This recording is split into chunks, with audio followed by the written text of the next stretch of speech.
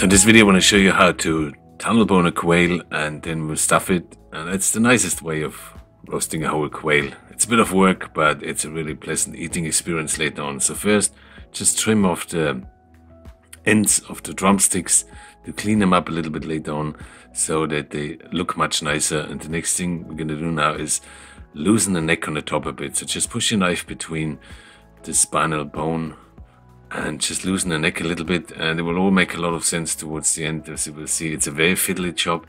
Do not worry if you mess the bird up a little bit, as long as the skin stays intact. That's the most important, because you're going to stuff it with some mincemeat anyway in the end, and it will just nicely glue it together. So the next thing you're going to do now is disconnecting the wishbone. So here we go, there's your neck bone, and right on top of the neck bone, or in front of the neck bone, you will have the wishbones, and there's two ends of the wishbones connecting themselves to the neck, and you basically have to loosen them and disconnect them in order you can pull out the wishbone. So what I do now is just basically cut under the wishbone and clean that up, and here we go, you see that once again. So I just disconnected the wishbone. Once you disconnect it from the neck, you can basically just sort of pull it out.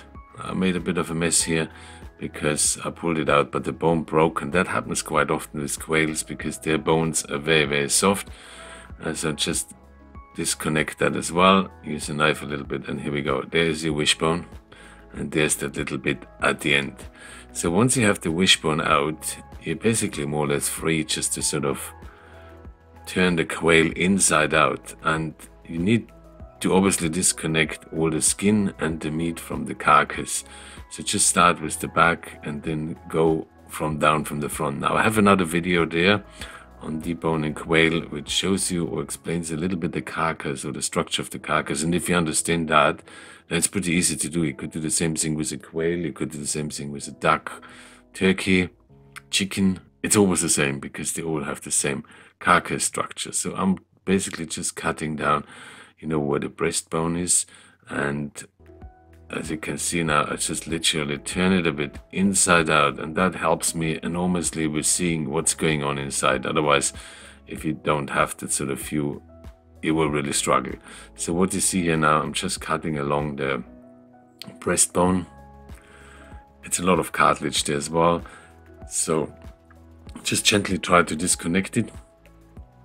And as well, because quails are so soft, you can always sort of just a tiny little bit of push and pull, and here we go. There you now can see how all the basically bone structure comes out, and that's all the breastbone, and that's the part which I explained you from the other video. You can see exactly that's where you have to follow down with your knife, and always make sure that on one side of your plate you have meat, and then the other side of your plate you have some bone, and then you should be on the safe side. If you cut through bones, you've gone wrong. If you have just meat on both sides of your plate, then you're obviously gone into the meat. So just now disconnect the back side, and that's a bit of a tricky one because there's not much meat there, so you have to be really careful to not to stab through the skin, so that you can make a really nice tudine of quail, or like a whole stuffed quail later on. And as I said, it's a really nice way of eating it because you don't have to worry about bones. You know, a lot of us don't cook quails or roast quails simply because you sort of are aware of all those little bones. It's a bit like eating a fish with bone. And here we go. So just keep cutting down. Now we also cut around there where the oyster is. Get that out nicely, and then I disconnect the joints where the thigh is connected to the spinal bone. So basically disconnect that, and through that I loosen the legs up as well. So once you have the legs loosened up, that's all nice and good to go, and then just push that back, and here we go. And there you see I keep removing the bones, and it's just, if you're not that good at the beginning, just do a bit of a pulling chop. So the next thing you can do now, you can leave the thigh bones in, or you can remove them as well, and you could see them in the other video. I'll leave them in today because it gives the quail a much nicer shape if I leave the thigh bones in. And here we go, that's my inside out quail, and you can learn much more about that in my online courses where you learn several different other ways of deboning quails, basically every method there is.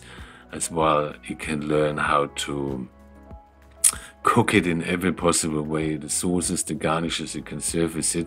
So please check out my link below, check out my online courses. And what I do here now is basically I just trim off the excess wing meat and I French the bone by basically just pulling that all a bit away, cut through the bone. The bones are very soft and you have a nice clean edge.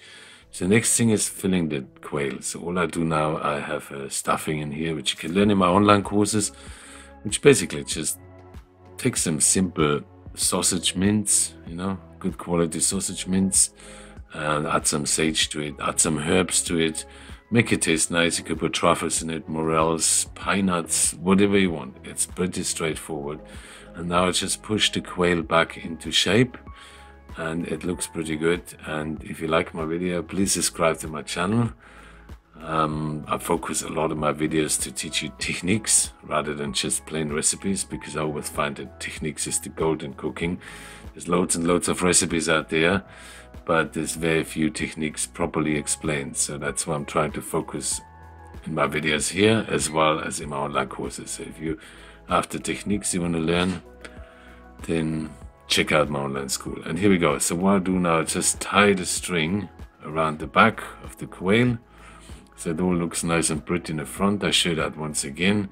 I just get it some loops around the basically thigh bones, go on the back of the quail, get it around the wing bones, and then just nicely tie my quail together by basically pulling my string around, and it gives the quail an absolutely amazing shape. There are different ways of doing that as well, but that's probably the most simple way and the most easiest way to do it. So here we go. So that's your quail now, stuffed and fully deboned. And now I quickly want to show you how to roast it. So all I'm going to do now is heat a pan. I switched my oven on to 250 degrees because it needs to be really, really hot heat. Because the one thing you don't have is time, because the quail is quite small and you do not want to overcook it. So go on the highest heat in the oven.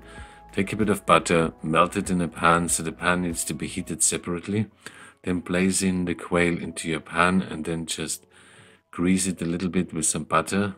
And quail is sort of a really nice, it's a lot in Asian cooking, but historically the Egyptians used to eat it, the Romans used to eat it. And I just love that sort of version quite nicely in a French way of cooking. And I just season it with salt and pepper. Add some aromatics to it, some like shallots, herbs like rosemary or thyme, a bit of garlic, and that will release a lot of flavor into the butter. And I will just, during the roasting several times, I will just spoon the quail with those aromatics like you see me doing here. And the whole roasting time of that quail is, depending on its size, 7 to 9 minutes. So that's all. And then a nice resting time, because quail, you still want to have it sort of medium well, should still have a bit of color. And of course you could turn those roasting juices into an amazing sauce, which you can see in my online course, it's the more extended videos. So then you take a quail out and you rest it for 5 to 6 minutes, because the temperature will travel inwards rather than outwards, and it will cook you all the bits you have in there really nicely. And then before serving, just remove the string, and you can see the quail has an absolute perfect shape. It looks really plump, it looks really delicious. And here we go. That's your dodine or roast dodine of quail. It's how you tunnel bone a quail, that's how you can fill a quail. And here we go with my stuffing. And I hope you enjoyed that video, so please subscribe. And I look forward to seeing you at one of my other videos or at my online cooking school. And thank you so much for watching, and I hope you have a great day.